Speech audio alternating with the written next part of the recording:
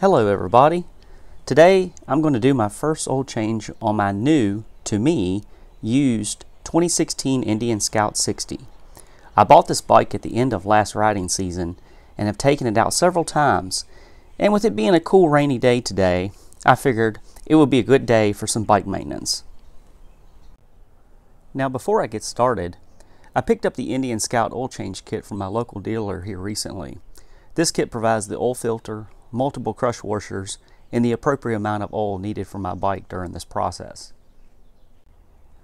So according to the Indian Scout manual, the recommended oil change is 10,000 miles. As you can see, my bike is currently not at that mileage yet. However, as stated in the manual, replace at specified intervals or annually, which is a good time for me to do. So let's get started. There are two drain plugs located on the left side of the bike. Use a 5mm hex key to break them loose. Just don't remove them yet. So they're located here and here. Alright. Let's see. This one here. Break loose. And then this one here, which I actually already did break loose this one earlier. Alright, so now that I got the two drain plugs loose, let's put our oil pan under the bike and drain some of this old oil. Also, to be sure you have a shallow oil pan. As I found out earlier, my normal one that I typically use for my vehicles was too tall to fit under this bike, so I used the smaller one. So go ahead and remove those two drain plugs and the oil start draining. I did notice when I did remove one of the drain plugs that there wasn't a crush washer on it. Oh, actually, I take that back. It just fell off. We'll dig for those drain plugs here in a few. It's also recommended that when you do drain the oil in your bike that you have it in an upright center position. Since I don't have a motorcycle jack, then I recommend setting the bike up in an upright position and kind of rocking it back and forth to make sure you get that last bit of oil out. So now that the oil is completely drained, I went ahead and used this magnet to grab these two drain plugs that were basically in this oil pan. I would recommend having some type of screen or something to catch those drain plugs when you take them out, or you could just use a magnet like I did to grab them as well. But as you can see, one of the drain plugs has the crush washer on it and the other one does not. I believe earlier when I did remove that last drain plug, the crush washer eventually did fall out, and it's probably in this pan as well. So here are the new ones. So we're going to go ahead and put these new ones on and go ahead and put these drain plugs back on. So I went ahead and put the drain plugs back on. For right now, I only put them hand tight. Next, we're going to take off the oil filter. Usually after I take the oil filter off and drain the oil, I do like to take these drain plugs off once more just to make sure any excessive oil drains out from there. The oil filter is located near the front of the bike, as you can see right here. Right there is your horn. Let's see if I can find something to take this oil filter off with. Alright folks, I went ahead and got the oil filter off. A word of advice is to make sure you do have the appropriate wrench to fit this oil filter. I believe this is a 64.7 millimeter size for the oil wrench. I went ahead and picked up this adjustable filter wrench. According to it, it adjusts down from 63.5 millimeters up to 98 millimeters. I can put a link in the description of the video about where I found this, but it seemed to work quite well. So I went ahead and was able to get this filter off. So I went ahead and removed the drain plugs again. I went ahead and let the oil drain from earlier. Just to let you know, I didn't tighten those up earlier. I just wanted to let some extra oil come out as if we had removed the oil filter from previous. It's here. So let's go ahead and put these oil drain plugs back in and go ahead and tighten them up. Alright folks, I went ahead and tightened up these two oil drain plugs. I'm going to say this.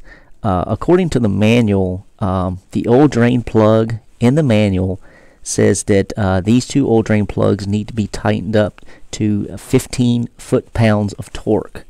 Now, I am going to personally not recommend going by what the manual says.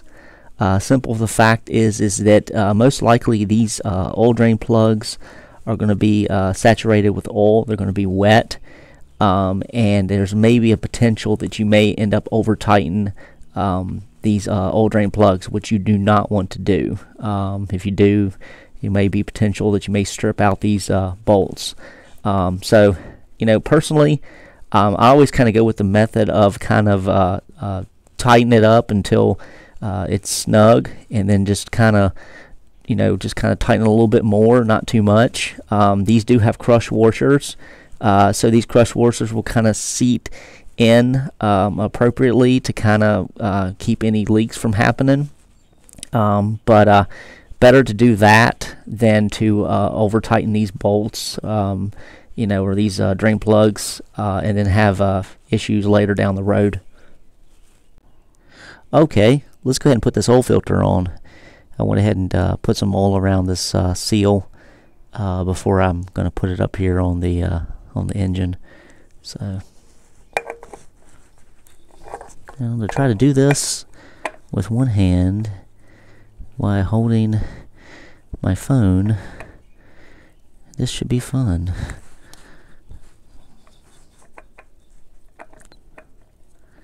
There we go. It's on there. And, you know, just kind of get this tightened up until it gets tight, and then you kind of want to turn it about a quarter of a way after it's tight, or so. It's like that. Just make sure that seal is in there, nice and tight. There we go. I think we're good. Let's see. Oh yeah. Perfect. Alright.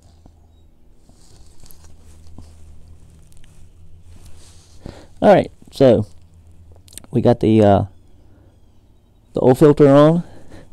We got our plugs both back in, new crush washers. So we're now ready to put some fresh oil in this bike. Okay, time to add some oil. So of course the kit that I got came with 4 quarts of 15W60 oil from the Indian dealership. And what I'm going to do is I'm going to go ahead and put 3 quarts in, and then start the bike, and then check my oil levels and see what my oil levels are. Most likely I will be using all 4 quarts, but there may still be some oil in the bike, so I don't want to overfill it. So that last half quart or so, I'll kind of keep an eye on with that. So let's go ahead and get this started.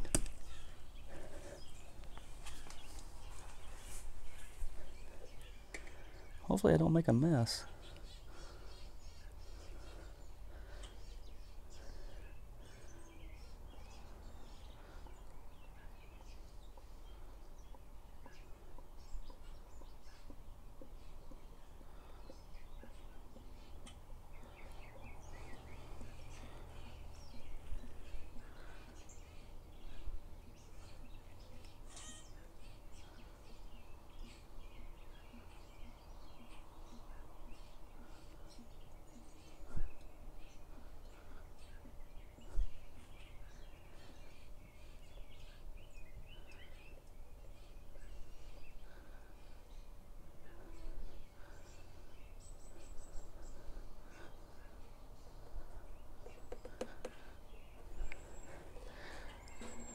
There's one down.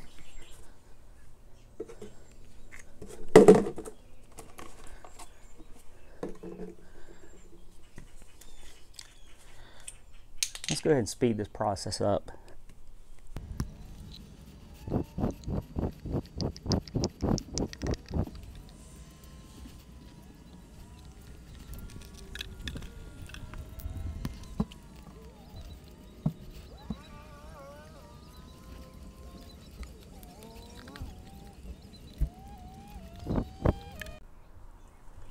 Okay, down to the last quart.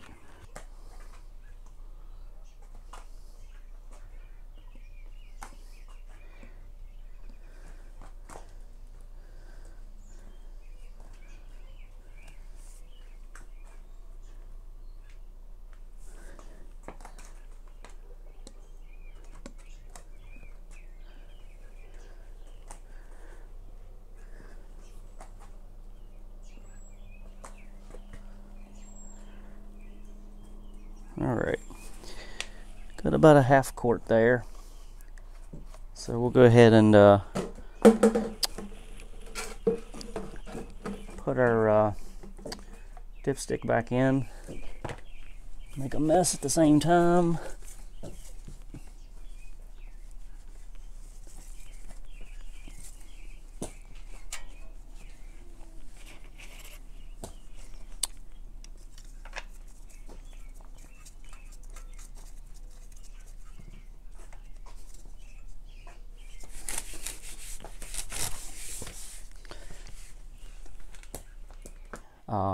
Went ahead and started it earlier and let it run for a little bit and check the oil levels, and they seem to be fine, seem to be full as well. Just want to make sure that you know, when you do drain the oil, that you get it all out. It is a pretty thick oil, so it may take a while to drain, but other than that, it sounds like it's running well.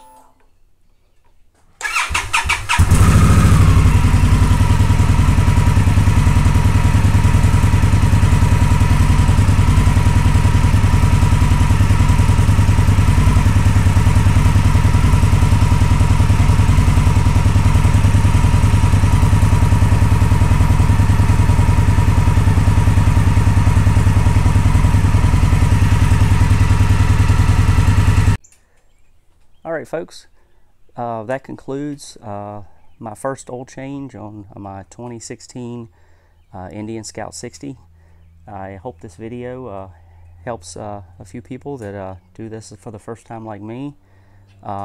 If I did make any mistakes or anything, or anyone has any advice, please leave them in the comments. I really appreciate it.